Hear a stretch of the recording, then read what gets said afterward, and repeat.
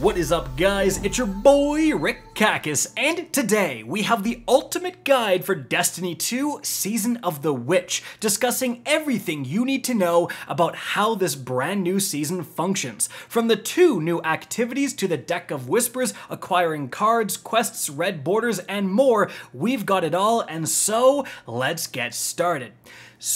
The first thing you're definitely going to want to do is the introductory quest that's given out. You're going to get a little bit of a taste of the 2 new activities as well as unlock a few starter cards, but it really doesn't do the best job of explaining everything that's going on here. So let's first break down both of the 2 new seasonal activities because they're going to be where you're spending the majority of your time over the next few months. Starting with Savathun's Spire. So this activity is broken up into encounter versus enemies, traversal, encounter, traversal, encounter. As for the encounters, you are going to face some brand new objectives. First of all, you may encounter these arc crystals. What you have to do is punch the initial one to get charged and go over to one that's not glowing, punch that to give that one a charge. Once all of the different arc crystals are charged, you're going to be able to progress. Likely a Lucian Hive is going to spawn, you kill it, kill its ghost, and keep progressing forward. Now, some additional unique encounter mechanics include the void object in the middle of the arena that will tether you to it, preventing you from being able to move fast. You can usually stand on a platform while getting kills to kind of satisfy the void entity, or potentially you're killing the crystals that are located behind these spherical shields. And all the while, of course, you're slaying out on the enemy's mini-bosses and bosses in these encounters. One additional mechanic you may also come across is going to be the solar crystals. You pick these up and you can use them to smack enemies along your way to the area you have to deposit them. And we ended up facing a boss that was one of the barons from Forsaken, so he has a bunch of decoy enemies to disguise where the real boss is. Now, importantly, guys, while you're going in between these different encounters, while you're in the traversal section, there's a couple of things to know about.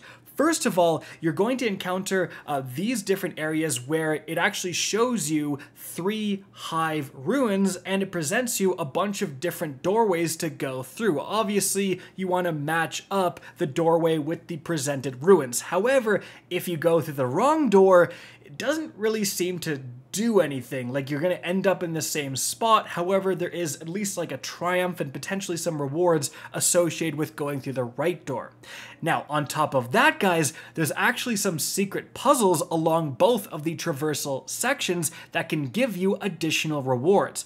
As you can see right here in the first traversal section, you're going to see these different statues holding a colored like circle. If it's purple, you shoot it with void, and as you can see, it will uncover the ruin behind it. If it is orange, you shoot it with solar, and it's going to uncover the ruin behind it. Now, there isn't any arc that we encountered, but likely these are going to rotate depending on what week it is. Now, once you shoot all of the different ruins, as you can see, a doorway will open up, and you can get the chest inside that will give you a new seasonal weapon along with the 3 different tiers of offerings, and we'll get to what those do in a second. Importantly, during the second traversal section, you have the same puzzle located right here with those same mechanics. Simply shoot with the corresponding element, and as you can see, that will spawn another chest just before the final encounter. Now, importantly, guys, again, you're going to get a seasonal weapon and the offerings, but that's only for the first time. On subsequent run-throughs, you will just get some reputation. So likely, this is going to reset either daily or weekly. Now, it should be noted that Savathun's Spire potentially has even more secrets that are going to evolve over time. In fact, in this certain boss fight, as you can see, I randomly get a weapon. Well, that was because a yellow bar shrieker apparently spawned and my teammates killed it. So just keep an eye out for all of those different things, puzzles, secret bosses, all that stuff. But on a base level, it is still just going from encounter, traversal, encounter, traversal, encounter. And importantly, upon completing a Savathun's Spire run, you're going to get those different offerings, as well as potentially you can get an Opaque card. We're going to talk about cards in a bit, but now let's talk about the second important activity, Altars of Summoning. This is where you're going to be using those offerings. So upon starting an Altars of Summoning activity, you're going to be presented with this right here, a big circle of hive ruins, and underneath each one of these ruins, you have the opportunity to interact with it. Now, importantly, 3 of these ruins are different than the rest. And so what you actually want to do is have all 3 teammates activate underneath the 3 unique ruins. And as you can see, that will spawn a bit of ammo as well as some orbs of power to give you a head start. Now, you're then going to be directed towards a certain area, head there, and that's where you deposit your offering. So you can actually see there's 1 sword representing a tier 1 green offering, then there's 2 swords, that's a tier 2 blue offering, or the 3 swords final highest tier of offering. Depending on what offering you give, you're going to have varying difficulties of enemies you're facing, but additionally, you're going to get more progress within that progress bar that you can see right here. So if you do a tier 3 offering, you should be able to get an Altars of Summoning activity done in 3 of those tier 3 offerings. However, if you're only using tier 2 offerings, it's going to take more like 4 to 5. However, the actual objectives that you're doing for these different offerings didn't seem to be that different. Like, I do believe that we got, a certain objective for tier 2 and that same objective for tier 3, just again with tier 3 giving more progress. So a lot of the different mechanics that you saw within Savathun's Spire will also be present within the Altars of Summoning. So you may have those arc crystals, you may have the different crystals kind of hidden behind barriers. Often you're going to have wizards that you have to kill, pick up the tribute, and deposit them on these glowing platforms. There's a Vex one where you have to kill 3 different bosses, all the while preventing the glowing Vex from sacrificing. There's going to be one with what feels like 10,000 screebs, just kind of hope you don't get that one. But regardless, after you complete enough of these offerings and fill up the progress bar, you are going to get rewards, as you can see. And those rewards include, new seasonal loot, potentially new cards, etc. Now, importantly, this actually doesn't end.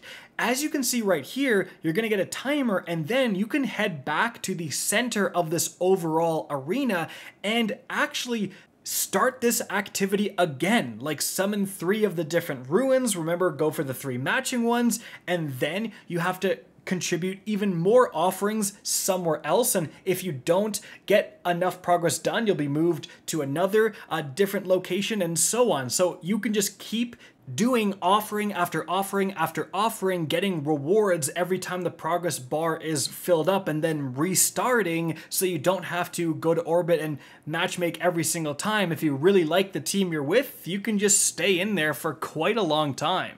However, let's move on from there and talk about that brand new Deck of Whispers system, because as you've been doing Altars of Summoning and Savathun Spire, as well as when you do other activities like Vanguard and Crucible, you can get Opaque cards. When you do, you actually need to head to the helm, go into that new area, and go to the Lectern of Divination, and as you can see, you can essentially unlock or reveal those Opaque cards into what they actually are. And there's 2 different types of cards: major cards and minor cards. So the major cards, as you can see, you have to interact with twice, once to reveal the card and the other to collect the quest associated with that card. So these quests will have you do things like go into the Altars of Summoning, Savathun Spire, heck, even the Moon public event thing, and complete waves, collect insight, or do whatever the heck else the objectives may be. Now, once you complete these quests, you're going to head back to the Lectern of Divination, you interact with it, and really nothing. Like, the card is just going to have a check mark beside it, but it kind of did before, and this is definitely a bit confusing.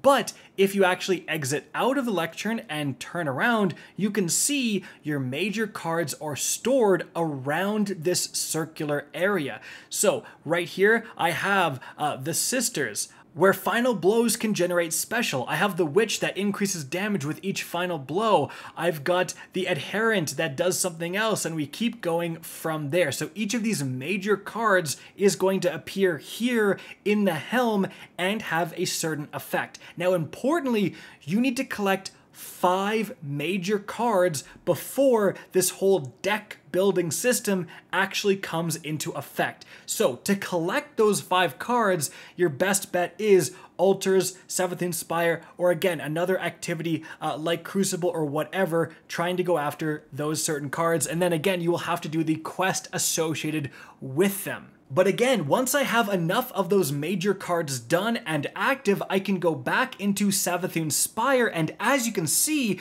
when I spawn in, I have a card that's been randomly picked from my deck. In this case, it's the Witch card. Unfortunately, it doesn't actually say when you're in the activity, you just kind of have to know, but this is going to increase damage after final blows, and you'll actually see in the corner of my screen once the activity starts, then I draw that card from my deck, myself and my teammate who also unlocked it. Now, we ended up drawing the same one, but as you can see from the second encounter, we actually drew 2 different bonuses. And actually in the final encounter, I drew the one that spawns heavy ammo called the Blade, I think, and oh my goodness, that one is absolutely insane, as you can see right here.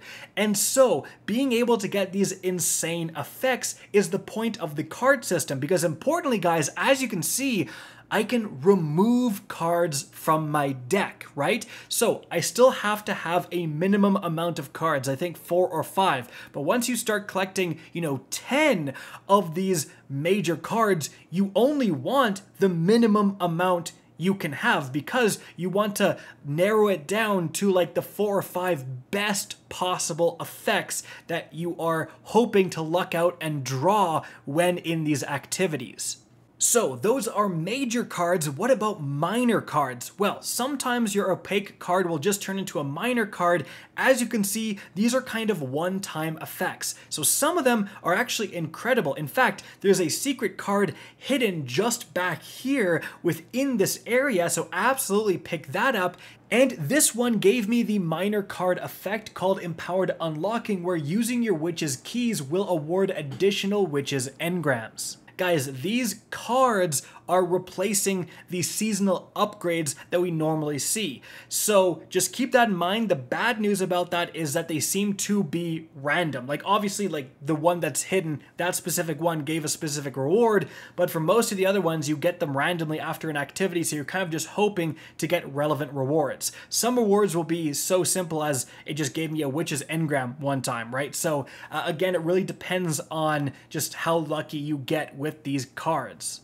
But moving on from there, the last thing we need to talk about is right on the other side of the Lectern of Divination, we have the Ritual Table. And this is going to be where you're focusing your Witch's engrams. So you earn Witch's engrams from doing, various activities all throughout the game, these seasonal quests, I believe, etc. And you can focus those into specific weapons or armor. I would highly recommend going after weapons first, because whenever you get a weapon, you have the chance for it to be red bordered, which means you can unlock pattern progress towards eventually crafting these weapons, which again is more important to do first rather than get a whole set of armor that's probably going to have terrible stats off the start.